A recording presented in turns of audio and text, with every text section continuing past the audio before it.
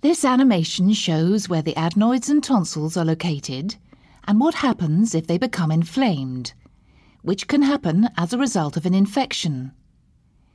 We then show how the operation, called an adenotonsillectomy, is performed. Click the navigation arrows below the animation screen to play, pause, rewind or fast forward the animation.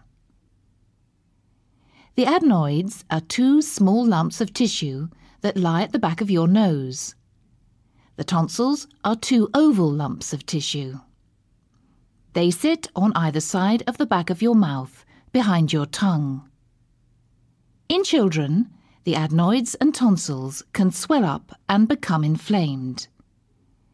This may happen as a result of a viral infection. Here we show the inflammation.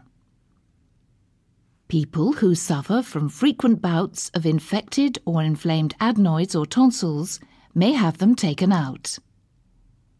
The operation to take out both the adenoids and the tonsils is called an adenotonsillectomy. Your child will be given a general anaesthetic. This means he or she will be asleep during the operation and feel no pain. Here we show the anaesthetic being given. Once the anaesthetic has taken effect, your child's mouth will be held open so the surgeon can see into the throat. Specially adapted instruments are used to remove the adenoids and tonsils. Here we show the tonsils and adenoids being removed. The surgeon will press a gauze pad on the adenoid and tonsil area. Here we show pressure being applied to stop the bleeding. Sometimes the surgeon will close the wound and stop the bleeding with dissolvable stitches.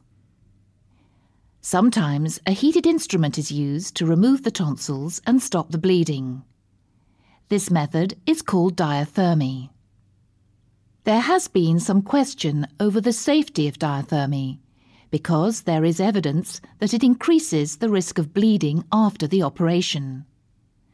Ask your surgeon for information on this technique and other possible complications of the operation. This is the end of the animation. Click on the animation screen to watch it again.